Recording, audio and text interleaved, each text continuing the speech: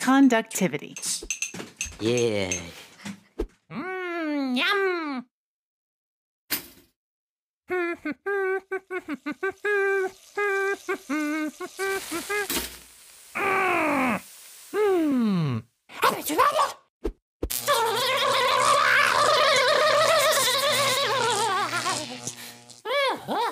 Ouch! You okay, Smorph? Using a fork to pull toast out of the toaster is super dangerous. Do you know why you got shocked? The fork is made of metal, which conducts electricity. You got it. Just like our electrode dough. This means that electricity can move through the fork and into you. Things plugged into an outlet, like your toaster, have way more electricity than the circuits we've been making, and too much electricity is really dangerous.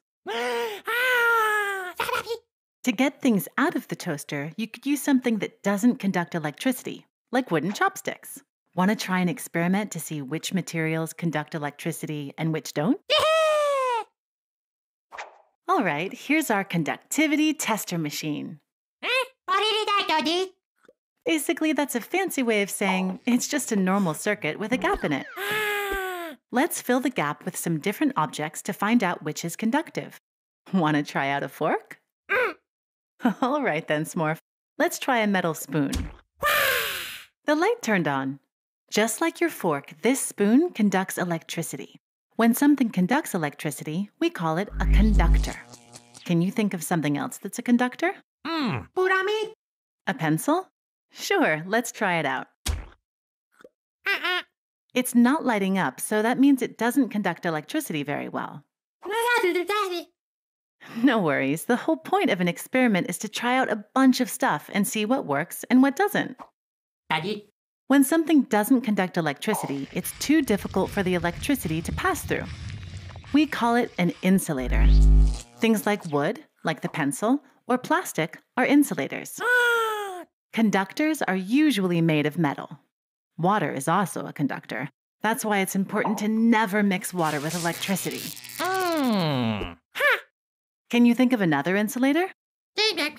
Nice! So let's try some card next. You're right.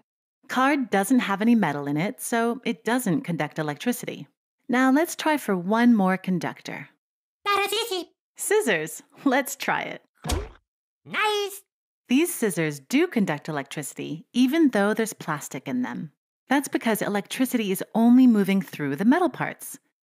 If we connected the circuit to the plastic part, it wouldn't work. Those were pretty cool experiments.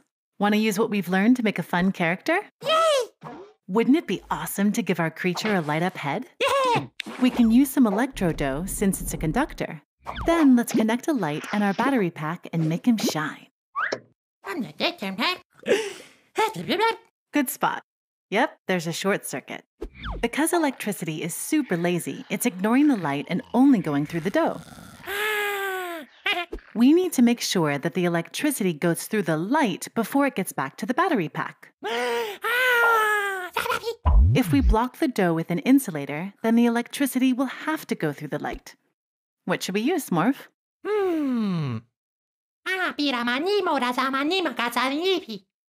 You're right. Card should do the trick. Let's try it out. Let's split our dough into two parts with the card and reconnect our circuit.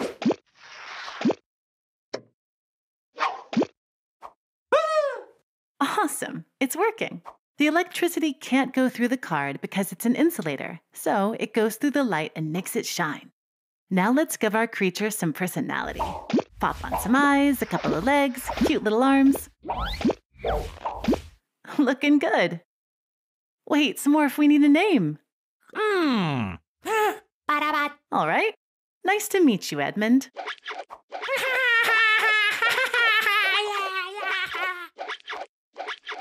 Now, Smorph, do you remember what's safe to use to get toast out of the toaster? Right on.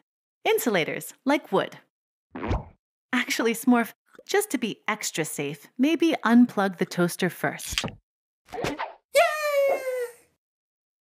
You did it! Enjoy your toast, Smorph.